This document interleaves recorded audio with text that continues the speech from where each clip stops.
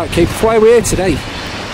We're here to celebrate, commemorate and commiserate the Peterloo Massacre, which occurred in 1819.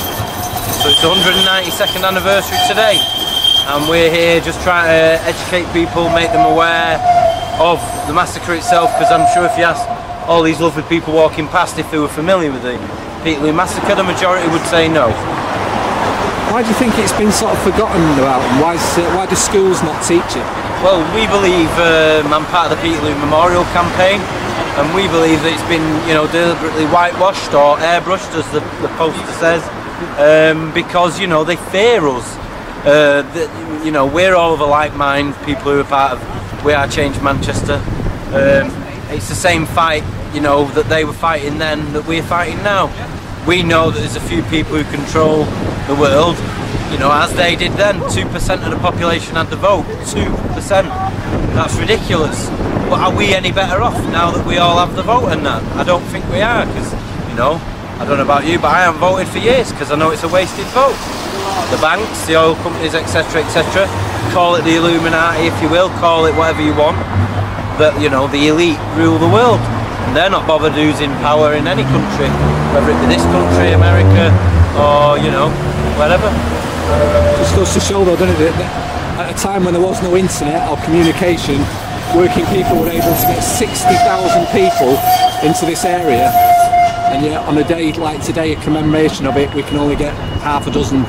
It's the same with everything. I mean, I bet John Lennon and people like that would be turning in the grave to see how connected we are with mobiles, internet, social networking, you name it. And we still, as you'll be aware yourself again, how many people were in Leeds for Norman, you know, but hundreds and thousands are joining these Our Heroes, this groups, and British, you know, this, that, the other. Whereas there is a World War II veteran in prison, and where is everyone, you know? Handful of people again. Usual suspects, we all make jokes about it. It's a hardcore few. Don't get me wrong, via this, and maybe we can put it on YouTube, Facebook, whatever. Might go viral and people might go, oh, you know, I didn't know about that and now I do. But if you look at things like Woodstock, you try and do something like Woodstock now with mobiles, etc., it just wouldn't happen. Whereas by word of mouth, you know, in some ways, again, are we better off for all this communication that we have these days? I don't think we are. If anything, it's detrimental, because people become viewers of life itself, because they think, I'm not going to go to a march, I know Keith's going to go and film it, or I'm not going to go to this because someone else will put it on YouTube. People know before going to something, someone will be there, someone will film it, and I can watch it on YouTube. So why do anything? So we're capitulating in their laziness. It's life imitating art and all that, isn't it, again, you know. So are you optimistic, Keith, for the future? I'm always optimistic. I wouldn't be here if I wasn't optimistic, to be honest. You know, these are amazing times to be alive. Again, no matter what your school of thought, if you wake up and people say that terms like that are patronising, there's no other way to put it. Look at the poem Shelley did, you know, rise like lions from your slumber, or however it goes. That's the poem Shelley wrote is more apparent today than it was back then. We need to wake up. We need to, you know, once you stop reading the mainstream media, you know, I talk to people, because I did media studies, I talk to people and say that you're brainwashed by the media. They don't like hearing that, but they are. Now, how do you talk to someone who doesn't even see the fact that they're brainwashed by the media and the thoughts are not their own, and they're just reciting what they've read in the paper or saw on the TV? You're pissing in the wind. And to be fair, the Illuminati, again, if you don't want to use that term, don't use it. The Illuminati have always known that 13% will always get it. They'll get it bang to rights like we do. We know the people behind it, we know their addresses, we know the companies they're the chief executive of and how it all sits together. And the other 87%, you are pissing in the wind trying to convert or convince of the things that go on. I use aspartame as a great one. You know, aspartame was passed as a food sweetener by Searle, a company which Donald Rumsfeld sat on, you know, as the chief executive of, and they passed it with the World Health Organization. Now if you check cans of Coke, Lilt, things like that, they all have aspartame in it. And when they were testing them on lab rats, the lab rats they tested on that were pregnant, the fetuses developed cancers, tumours, brain problems. Well, why the hell's that been passed as a food thing? Donald Rumsfeld is as corrupt as they come, you know. And again, people who are aware, whatever you want to call it, know all about his dealings with 9/11 and the missing trillions that was buried. But you know, again, you're pissing in the wind because most people haven't got a clue. Well, we're doing our best, Keith, to wake them up. Yes, we are. Hurry up! Come on, wake up, you shower of bastards. You know. Well, there you go. It's like using swear words. People need to look around in the world, whether it's their community around them or the global, you know, geopolitics, whatever you call it. There's real problems in the world. Saying shit, fuck, wank, bollocks is not one of them. Do you know what I mean? It really isn't.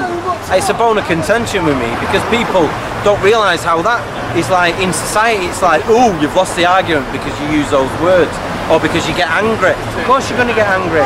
You know, we're talking about Peterloo here where people died. I'm involved to do with Palestine and things like that where people are dying. You know, Gaza's a concentration camp. You've got the Libyan and Syrian revolutions. We're doing nothing in this country. Yet they're doing it where they're going to get shot at, you know what I mean? When are we going to wake up? I'm not saying you have to do anything violent, by all means. Do it peacefully, but when are we all going to go down to Parliament and kick them out? They've been in a year, you know, get rid of them. Well. The Peterloo Massacre was a peaceful demonstration about democracy, and 60,000 people from the mill towns surrounding Manchester, places like Blakely, Crumpsall, Salford, and as far afield as Middleton, Oldham and Rochdale, people from those boroughs came into the city centre to what was known then as St Peter's Fields, which is roughly where we're stood now, and possibly why the Metrolink station is called St Peter's Square. When the people came into the city centre, they were dressed in their Sunday best. This was not a rowdy rabble. This was men, women and children dressed in the Sunday best, and they'd come to hear people speak. Now there's a novel idea for you.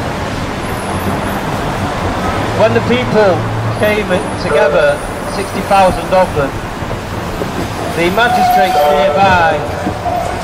nearby decided that they should be silent and ordered that the people who were speaking, including narrator Hunt, that the people should be arrested. So the yeomanry of the guard charged the people, and 15, some reports say 16, 17, 18 people were killed on the day itself, and hundreds were injured. Reports of the injured were never really confirmed because so many people were trampled and sabred, and you know, to actually work out the death toll would be quite a feat in itself.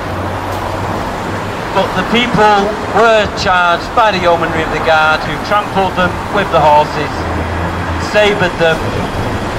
The first victim of the day was a 2-year-old child who was knocked out of his mother's arms and died, trampled by the horse. Now I have a son who's nearly 2 years old, and believe you me, the death toll would have been a lot more than 15 if that had happened to my son. Peterloo Massacre has been pretty much whitewashed and airbrushed from history.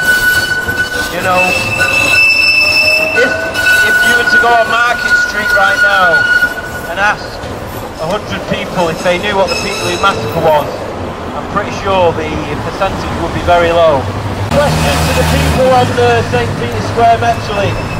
Put your hand up if you're aware of the Peterloo Massacre. Put your hand up if you're alive right now.